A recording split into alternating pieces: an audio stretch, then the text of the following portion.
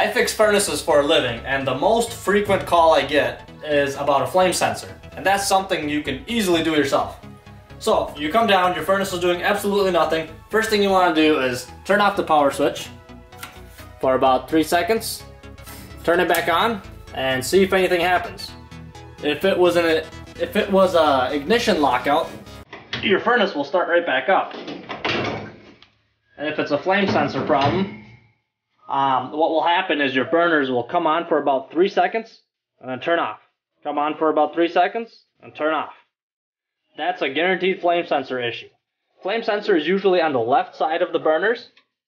You see it right here, the one wire going to it. On the other side you have the igniter. It usually has 2 wires going to it. So you're looking for the one with the 1 wire. Usually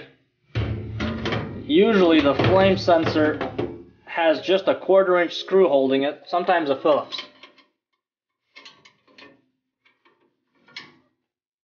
So you just unscrew it.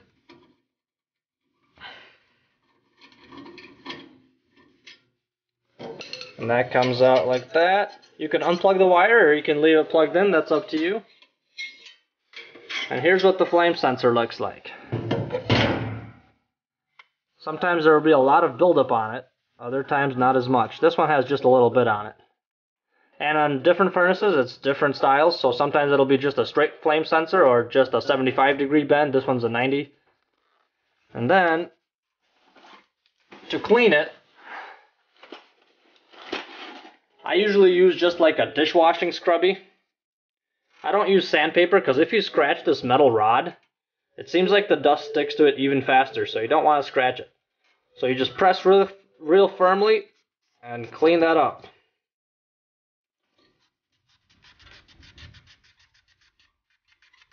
And mainly you're concerned with just the part that's in the flame, which in my case is this part right here. If you want, you can scrub that piece a little bit too.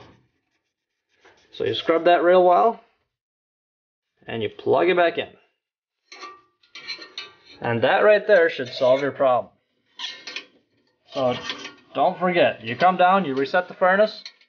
If your burners only come on for about 3 seconds and turn right back off, cleaning this flame sensor will do the trick.